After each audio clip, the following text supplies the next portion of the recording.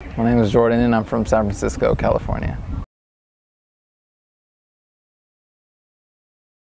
Yes, I have a really funny story. So basically I was coming back home from a party and we were just like 3 blocks from campus, so we're like, might as well just walk.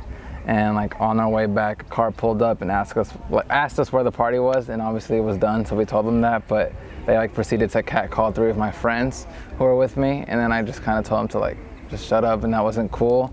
And like they drove off for like a second, but then like the car reversed back and the driver got out the seat and he started like basically like taking out his gun and like telling us like to like give him his stuff. So like we got robbed and like at gunpoint. When like he got out the car, I was like, okay, whatever, like that was nothing. But when he took out the gun, I was like, I don't know if I can cuss on this. I was like, fuck, like I'm about to die over like telling someone to shut up. Like that's the worst way to go.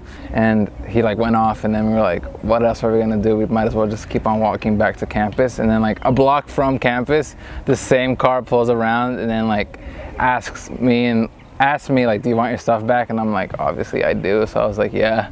And then like he gave me my stuff, but then he proceeded to give me like this whole moral lesson of like not getting involved in other people's drama and just like staying quiet and keeping to yourself.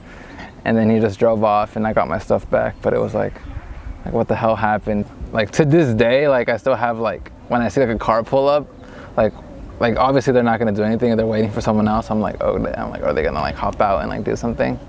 So like that's some PTSD. But yeah, that was kind of scary.